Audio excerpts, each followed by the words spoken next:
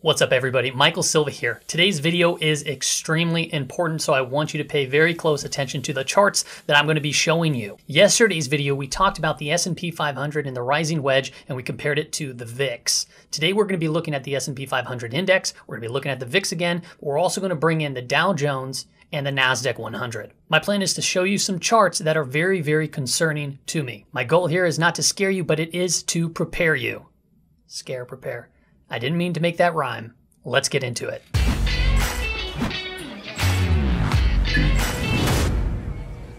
All right, welcome back. We are looking at the S&P 500 on the daily time frame. I'm going to really quickly recap what took place today, and then we're going to go into the VIX to just take a look at that falling wedge pattern that we mapped out yesterday. The difference between this video and any other video that I recorded is that I'm going to be bringing in the Dow Jones as well as the Nasdaq into this complete market recap video.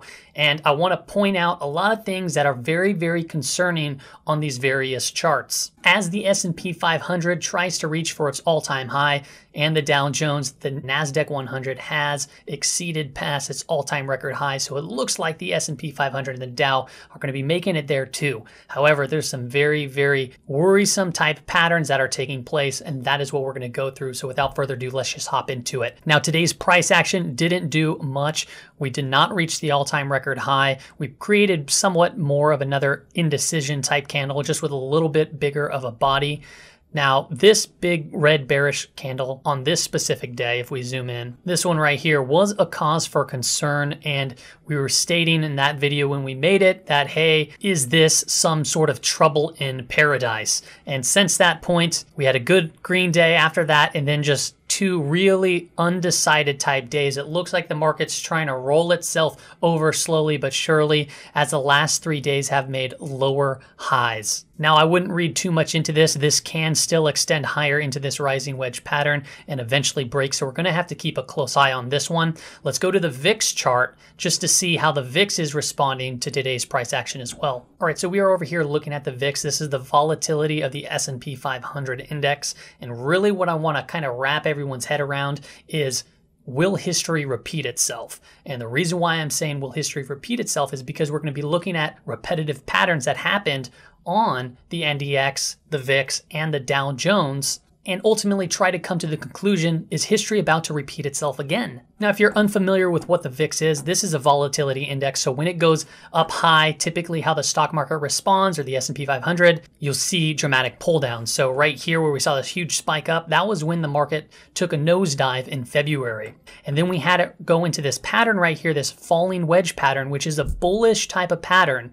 And then it broke through, which caused ultimately a big down day, couple days in the S&P 500 index. So what do we have going on right now? Well, we have another falling wedge, which is, once again, bullish. So if we get a break above this, we might see another spike to that 43 level and even potentially higher. Now, somebody had pointed out, well, there's a gap. Doesn't gaps get filled? Yes, absolutely. Gaps do typically get filled on the VIX chart. So when we're looking at that as far as a gap, that means we still have the ability to fall a little bit more within this pattern to close that specific gap.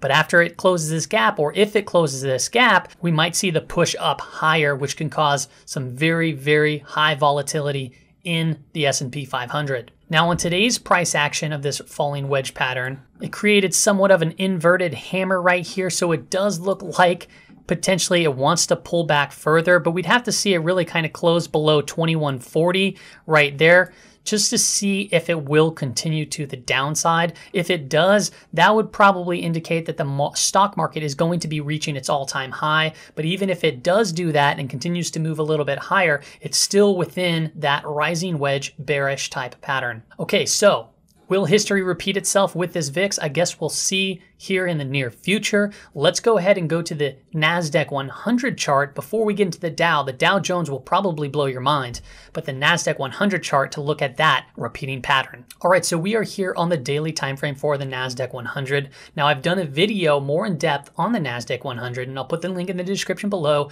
I'll link it up here so you can see it if you want to watch it. But really what I was doing was showing you rising wedge patterns within the Nasdaq 100 and how similar they were and what took place when they broke. So as you can see back here in 2018, we had the rising wedge, and when it broke through, it really climbed a little bit higher and kind of trailed along this trend line before ultimately taking a nosedive here September of 2018 all the way down to 5,900, let's call it. So a big drop on this rising wedge pattern.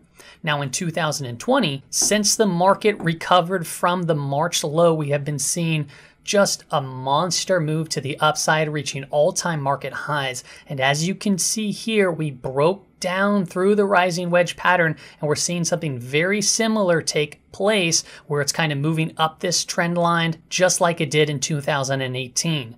So will history repeat itself, or will we see continuation to the upside? Well, we're going to have to play it day by day to watch, but these are all very strong warning signs. Let's go ahead and hop into the Dow Jones so I can show you the next pattern that is a big cause for concern. All right, so we are here at the Dow Jones Industrial Average on a monthly time frame. Now, I saw this chart done by Sven. I forget his last name. He's a trader, very popular. He goes on CNBC all the time. And when he posted the chart, I was like, I have to take a look more in depth at this to see if it holds its validity. And sure enough, it is quite scary to look at. And the reason why this is so important is because everyone has been comparing this market to the Great Depression in 1929. Now, what's so interesting about this chart is we're going to be going back to a very similar looking pattern. As you can see here, these are known as megaphone patterns, or they're big cycle type patterns. Let me go ahead and post a screenshot here so you can see where it creates its pivot points. It goes 1, 1, 2, 2, goes higher, and then falls back down. If I go back to the early 1900s, what do we have going on? Well, the early 1900s, this was when the Great Depression happened in July of 1929. And as you can see, we hit 1, 1, 2, 2, went higher for 3, and it expanded way above that, back tested this trend line. So this is all very important. Pay attention. It back tested this trend line, bumped up a little bit higher, and then shot down to the downside, which was a very, very aggressive type move. Notice how the RSI is also significantly overbought in this period of time. All right, now let's go ahead and zoom into 2020 to see how similar these charts are. All right, so we are here at the more recent megaphone pattern here in 2020, and this dates back all the way to 1998. So these are long-term charts, but they're still very valid, and look how similar it is. We have our points 1, 1, 2, 2, and then we have the blow off up here at 3. And then look at, we have the back test as well. This is very similar looking to 1929. Does history repeat itself with another stock market crash? Do we see it potentially go higher and then break down where it goes like this and reaching to extremely low levels? Well, time will tell. Now, will it reach all the way down to $4,700? I don't honestly know. That seems very aggressive to me, but the pattern does look extremely similar to what took place in the Great Depression. And a lot of people have been comparing this pullback to the 1929 Great Depression. And right here, as you can see, the pattern is very, very scary, and it resembles it quite well. Let's go ahead and go back to the S&P 500. All right, so we are back here at the S&P 500. I went over some important patterns. We have the rising wedge, which is bearish. We have the falling wedge, which is bullish within the VIX. Same thing with the NDX. We have the rising wedges. And then we have the megaphone pattern in the Dow Jones, all a cause for concern as the S&P 500 reaches to its all-time high.